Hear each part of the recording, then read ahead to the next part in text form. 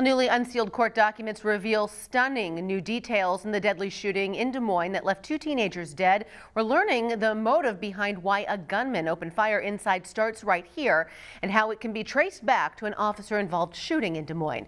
Local 5's Mary Sugden joins us live to untangle this web of new information. Mary. Yeah, Stephanie, in this 30-plus page search warrant application, detectives lay out extensive details on the gang war that they say has been escalating since November of 2021 between the Strap Gang and Only My Brother's Gang, or OMB Gang. Now, detectives claim that the 2 suspects belonged to the Strap Gang while the 2 teenage victims to OMB. And in this extensive report, officers lay out a number of things they believe led up to the shooting here at Starts Right Here, including a music video.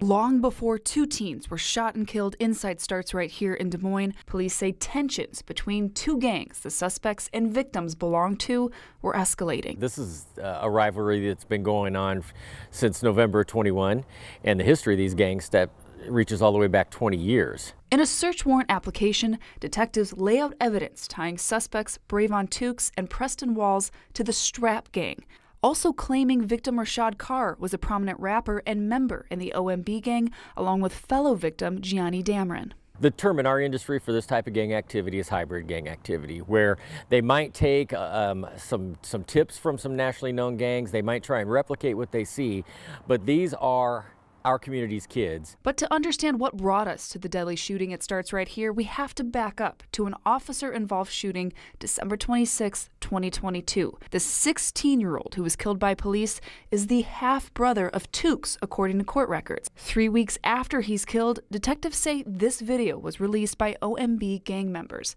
Carr is rapping in it while Dameron can be seen throughout the video. Officers described this video as extremely disrespectful to the Strap Gang as it calls out members who've been attacked or killed. At one point, Carr raps, "That one boy died on Christmas," what police believe is a reference to the death of Tukes' half-brother. And then this video that they made mocking these homicides, you know, throwing insults at their dead gang members, that seems to be what pushed it over the edge for some of these folks, and this was their response to that. 1 week after the video was posted, officers say this tension reached a deadly end when Walls walked in to Starts Right Here, shooting and killing both Carr and Dameron and wounding founder Will Keeps.